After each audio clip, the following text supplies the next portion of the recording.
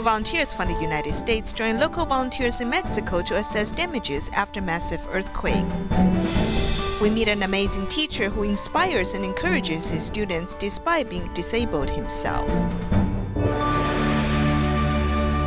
Welcome to DaAi Headlines. I'm Siri Su. Thank you for joining us. In the aftermath of the strong earthquake that struck Mexico, Tzu Chi volunteers from the United States have traveled to Mexico to work with local volunteers and assess the damages. Here's our report.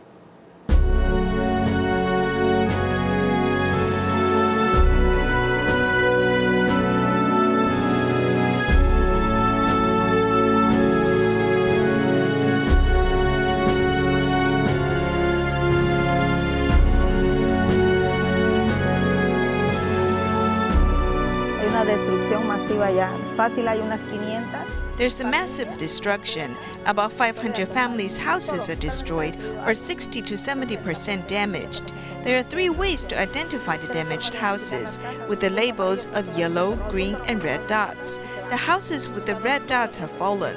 We need basic necessities such as oil, rice, or beans. The children here don't have milk or diapers.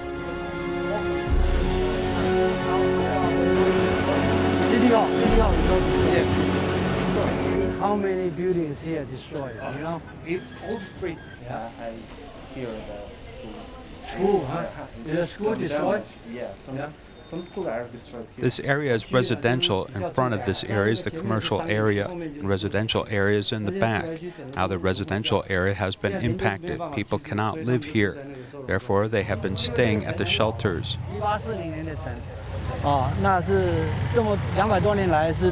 This city is very old, as it was built in 1840. This is the biggest earthquake in more than 200 years. You can see the structure of the houses is very weak, so they collapsed easily. There's only sand and no cement. That's why they cannot adhere and the houses easily collapse. You can see that my house in the back collapsed. It fell on my niece, but she is doing okay. My niece has a broken spine and my nephew's arm was amputated, thanks to the neighbors who managed to get them out. And I try to get help, hopefully try to help you rebuild, No school? No school. 102 years. The 102-year-old school collapsed. About 800 students study here.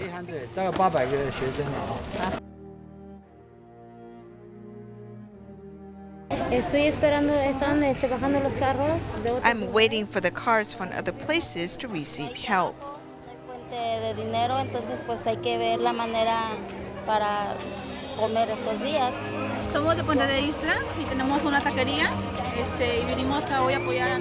There is no work, no income, and you have to worry about how to find food.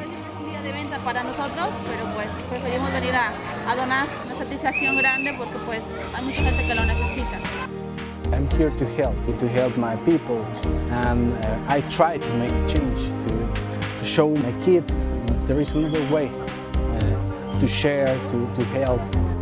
Well, I stay here to give in food, to give water all the week, and if I can, all the month, until I can help.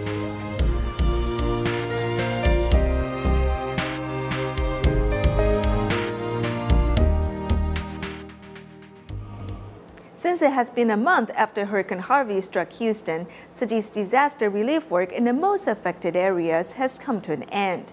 Recently, the volunteers returned to Tzu Chi, Texas chapter to hold a small-scale aid distribution for the nearby hurricane victims. Stretching out her hands for this Tzu Chi volunteer to hold tightly, He Xiaocui told the volunteer the pain and suffering she had experienced over the past month. I still feel sad, but since I still have my job, I'm still alive. I think I'm fortunate already. I have not only received the love from Tzu Chi volunteers, but I have also obtained the strength from different parts of the world. So no matter what happened, we can eventually overcome the difficulties. Instead of giving up, we should work hard. 1 month after Hurricane Harvey tore through the United States, Tzu Chi volunteers have returned from severely impacted areas to Tzu Chi, Texas chapter. They host the relief distribution at the Jinsi Ho for 2 days for the nearby affected residents. We really want to help more people, so that's why we have set up a distribution station in this office. We don't want to lose any chance to help the nearby residents.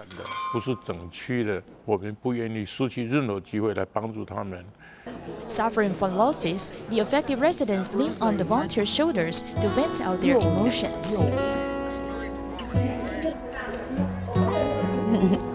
Don't worry. Thank you. Okay. The volunteers deliver gifts and bamboo coin bags as a blessing to the hurricane victims. I feel very happy today because I've received love from many people. I'll pass on this love to other people. When someone is suffering, everybody should come all the way to help the needy. I should spread the spirit of great love. 谢谢，欢迎回来当志工，好不好？我觉得会，因为今天我很感激，变成帮助的人。是我能今天你们帮我，我觉得要在，对，绝对会这样子。 The promise of these residents boosts Tzu Chi volunteers' confidence. In the future, the volunteers will continue to bring love and care to this community. As we mentioned, it has been a month after Hurricane Harvey hit the United States. In the aftermath of the disaster, Tzu Chi delivered disaster relief. Each disaster area was allocated with one CEO to take care of the relief work. From disaster assessments to aid distributions, the volunteers are always there.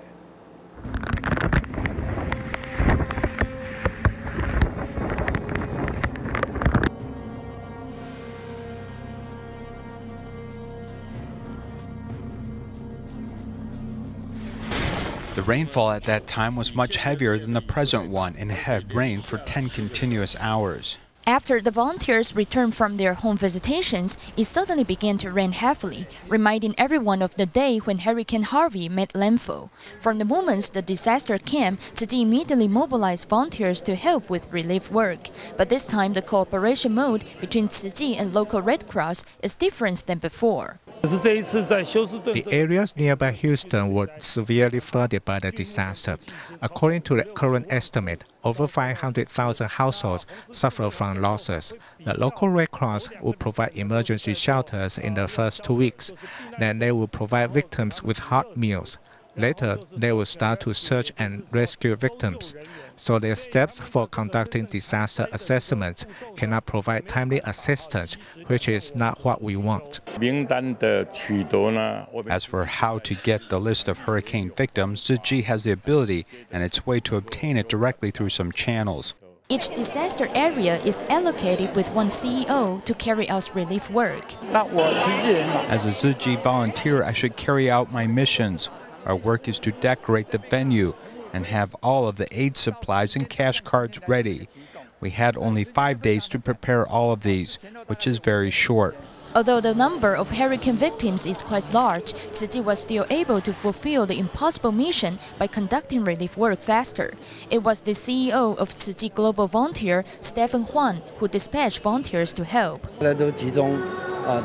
Everyone gathered in Houston, including the CEOs and deputy CEOs. Everyone came to help with love and compassion. Each successful relief distribution is fully supported by local government officials. We received help from the mayor and a senior high school. When we decorated the venue yesterday, the mayor and the school principal led their employees to help decorate the venue. The second aid distribution in Dickinson even hits the highest number of the U.S. disaster relief households. Breaking a record, and it's a good record. I'm so amazed at the volunteers. I cannot thank the Tzu Chi Foundation enough. From relief distributions, cleanup efforts to home visitations, Tzu Chi provides all-around companionship. Tzu Chi's love for Hurricane Harvey victims will remain even though it has been a month after the disaster. Also in the aftermath of Hurricane Harvey, Tzu Chi's relief efforts and the government's plans for rebuilding the disaster areas in Houston has led to preparations for mid- and long-term assistance. Here's more. And I appreciate y'all so much. With this help, it's a big, big help for us. I'm so grateful for you guys. You guys are really helping us out. I think this is awesome what you guys are doing. Thank you. God bless you. Y'all are doing such an awesome job. Thank y'all for being here. Really do.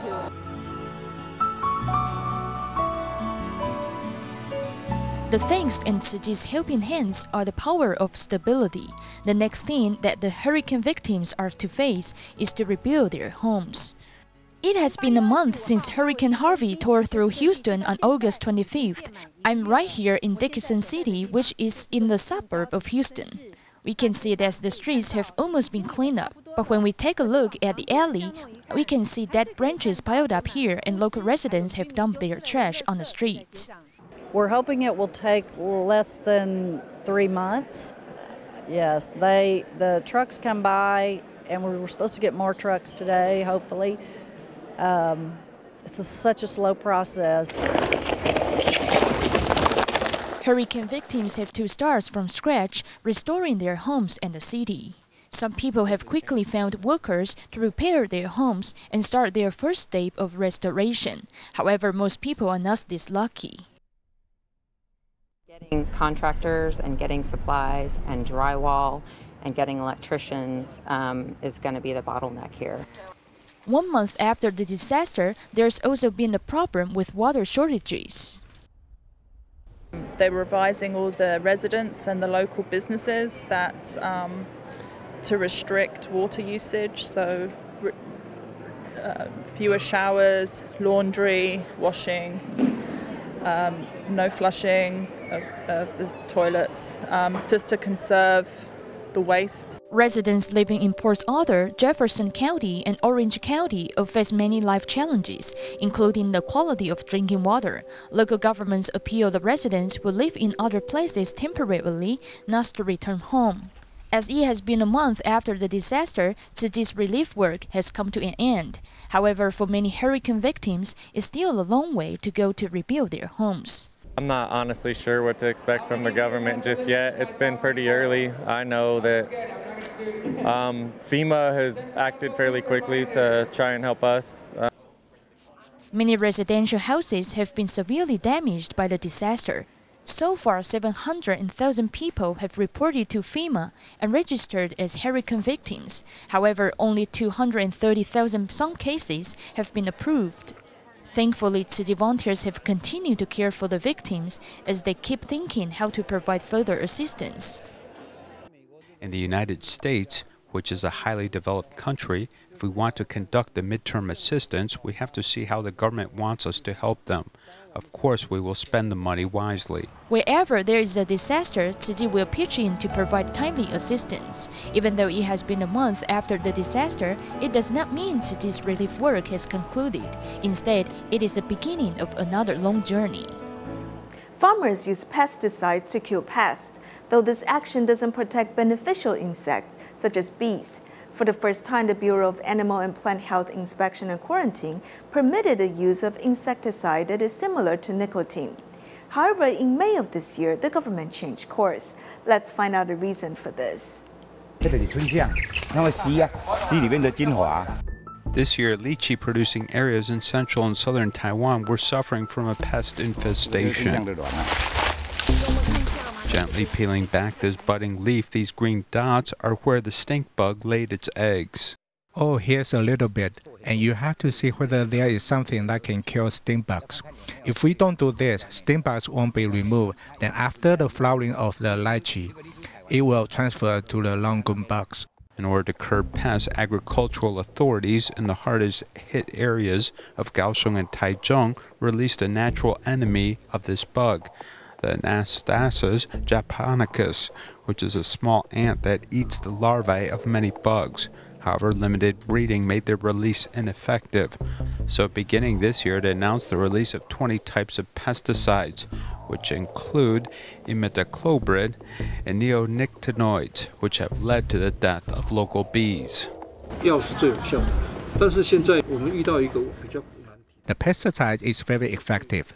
But one of the difficult problems that we encountered was a beekeeper that didn't manage his hives well, and many of his bees became poisoned. This is Pingtong's Kaohsiung, where the bees have died from the use of pesticides. You can see these dead bees everywhere. Traveling south in March, we found a large number of bees dead, at least half of their past population.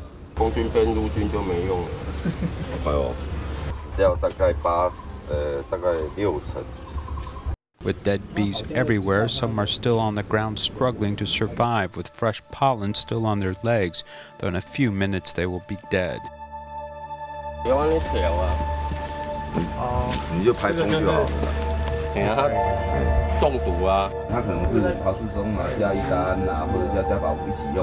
Many believe that the collapse of these bee populations is related to multiple pesticides. Not everyone sprays pesticides. Today this farmer may do it, and then the next day that farmer. Bees go from farm to farm where they may get poisoned. Beekeepers have loudly protested the use of pesticides that include imidacloprid, thiamexotham, and neonicotinoids, with many believing their claims are indeed quite reasonable. The U.S. Environmental Protection Agency last year on January 6th finally admitted that imidacloprid in excess of 25 ppb will cause problems for bees. Neonicotinoids in recent years have drawn international attention, with National Taiwan University confirming for the first time that imidacloprids not only lead bees to lose their way home, but also lead to deterioration of their brains, as long as the concentration is above 1 ppb. Furthermore, there are potential gene mutations which can affect the next generation. Even if the bee larvae looks white and healthy, their immune system, cognitive ability, metabolism, and other systems, such as those regulating cell growth and differentiation, can be severely damaged. Of course, immune system is affected, and all 5 related genes are 100% affected. These are some genes that are abnormal, though we are not sure what causes it. 1 ppb is not much, just like a small pill thrown into a large swimming pool, though it can cause unprecedented ecological damage. Today, the problem with bees are not just confined to them, as we have many solitary bees and stingless bees. Isn't this a problem? The biggest worry is what we can see, which may be a very ridiculous problem. We officially announced that imidacloprid can be used when lychee or flowering, but later we said not to use it during flowering season. In May, the Bureau of Animal and Plant Health Inspection and Quarantine convened a meeting of experts following similar action by the European Union. The 3 pesticides originally permitted to be used on lychee and longan were temporarily canceled and a 2-year observation period was set. However, this decision for bees, although alleviating their plight temporarily, did not solve acute poisoning issues, leading to a more serious residual drug problem. The victim is no longer just bees but human beings themselves, and tomorrow's report will continue to analyze this issue in greater depth. In our next report, we meet an amazing teacher who has inspired his students despite being disabled. Li Jinshi, who teaches at Dada Commercial and Technical Vocational School, lost both arms in an accident. Despite the tragedy, he's grateful for being alive and studied hard to become a teacher. When they see me, they think of a cartoon character. I say that I am like Captain Hook. Operating the keyboard with his hooks and stepping on the mouse, Li Jinshi, who is a computer teacher, introduces himself to the students, telling them about the accident he experienced when he was 16. Electric current went through my body, and when that happened, it needs an outlet. Therefore, half of my head was shaved off. I lost an ear and damaged my eye. In addition, there was a hole in my buttock. It is a miracle that he lived, and therefore he is grateful despite the amputation of his arms. Although I am disabled, it's wonderful I could drive. According to the law, those without arms cannot obtain driver's license. However, Li did not give up. In the end, the Ministry of Transportation and Communications made an exception after sending someone to make sure he could drive in a test. That was the regulation of the Ministry of Transportation. I fought for my right, but he said he has never seen people operate the prosthesis like this. Li has also won an award in International Computer Programming Contest, and he was received by the former president.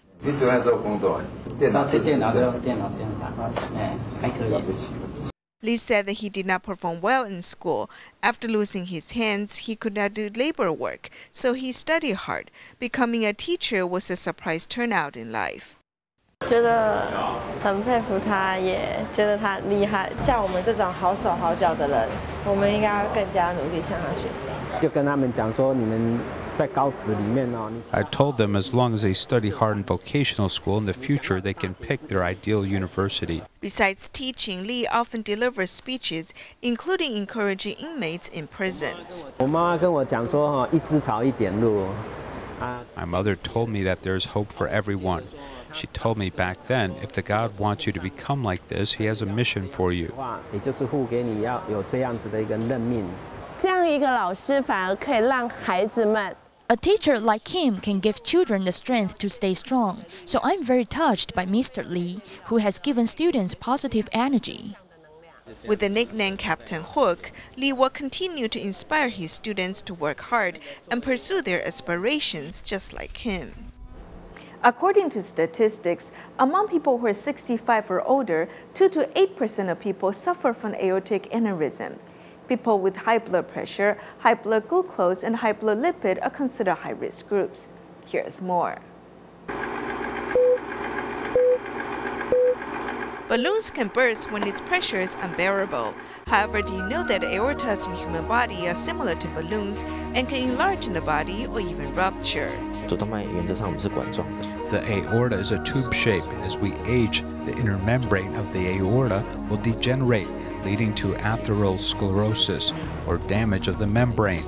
After the walls are weakened, the blood vessel is enlarged, causing aortic aneurysm. Aorta is the largest blood vessel in the body, with a diameter of 2 centimeters. The aorta distributes oxygenated blood from the heart through the small arteries to different organs. Aging or disease can cause aortic wall-related diseases. Once the aortic walls weaken, a rupture can cause blood to spill, leading to a 50% mortality rate. When enlargement of the aorta is greater than 3 centimeters, it is considered an aortic aneurysm. But basically, we only need to treat it when the enlargement is greater than 5.5 centimeters. In such cases, the risk of rupture every year is about 1 in 10. As blood spills all of a sudden, it leads to hemorrhagic shock. Aortic aneurysm usually happens to seniors, and the rate is higher among men. People with high blood pressure, high blood glucose, and high blood lipid and smokers are high-risk groups. For people who are 65 or older, there is 2 to 8% chance of experiencing an aortic aneurysm. They should undergo CT exams once every year. If the enlargement is about 5 centimeters, they should undergo CT exams once every half a year. Currently, minimally invasive surgeries can relieve aortic aneurysm. Therefore, doctors suggest that people undergo regular health checks to monitor their health conditions and prevent life-threatening conditions. To celebrate Malaysia's Independence Day, teachers of Tzu Chi Kindergarten in Penang brought their students to the fire department in Penang. We'll leave you with these images at the end of our program. Thank you for joining us. Goodbye.